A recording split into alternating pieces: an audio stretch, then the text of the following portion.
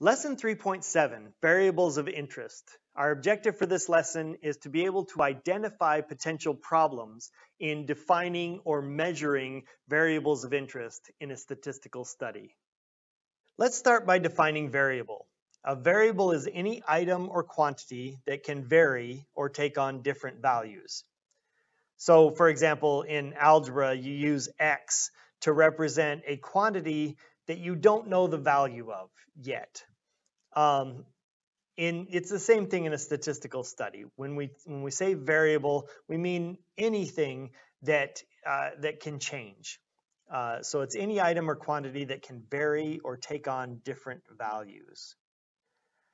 Now, the variables of interest in a statistical study are the items or quantities that the study seeks to measure.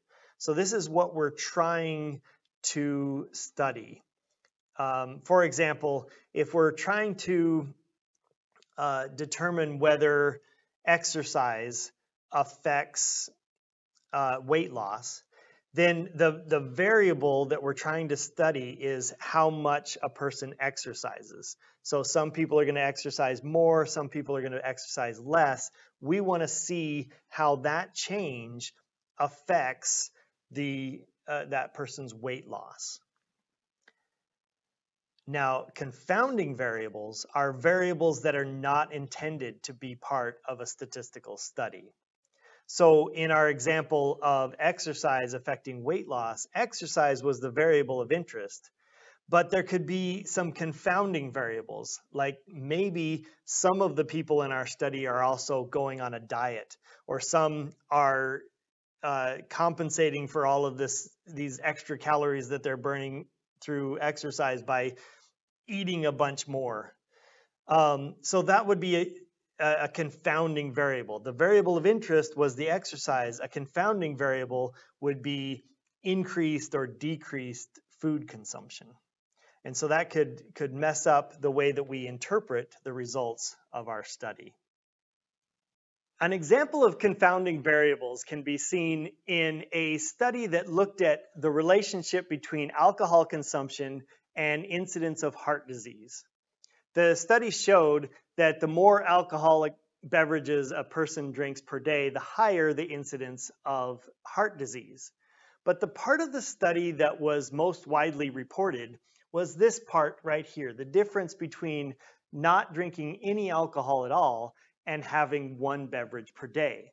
The study seemed to show that there was a lower incidence of heart disease for those who had one alcoholic beverage per day than for those that didn't drink alcohol at all. And this was interpreted as meaning that in moderation, alcohol is good for you. But what the study failed to take into account is that many people who don't drink alcohol at all do so because they have some sort of underlying health problem. And so when that confounding variable was taken into account in later studies, those later studies did show that the best way to go was to drink no alcohol at all. For each of our examples, we're given a study and asked to identify any reasons that we might have to question the results of the study. In the first study, we're told that a survey of the wealthiest Americans found that they were willing to pay for an average of $487,000 for true love. An average of $407,000 for great intellect, an average of $285,000 for talent, and an average of $259,000 for eternal youth. Now, the problem with this study is in defining our variables of interest. What does it mean, for example, to have talent? What qualifies as a talent? And because these variables can mean such different things to different people, to average them out and say this is what different people would pay for them really is not very meaningful. So the problem with this study is in defining our variables of interest. Our second example asks us to evaluate the statement that law enforcement succeeds in stopping only about 10% of illegal drugs entering the United States. So the problem here is not in defining our variables of interest, but in measuring them.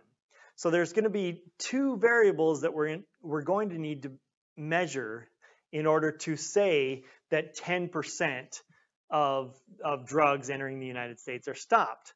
We're going to need to know how many drugs are intercepted by law enforcement. And that we can figure out pretty well. We can just count up all the drugs that we seize when we stop the drugs. But a harder thing to measure will be how many drugs we don't stop. Because we can't just call up the drug dealers and say, how many drugs did you succeed in getting into the United States this year?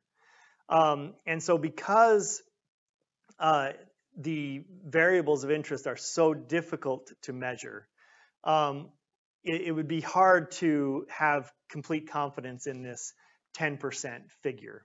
So the difficulty here is in measuring the variables of interest rather than in defining them. Our final example asks us about any potential problems with this study that seeks to determine whether radon gas causes lung cancer by comparing lung cancer rates in Colorado, where radon gas is fairly common, to cancer rates in Hong Kong, where radon gas is less common.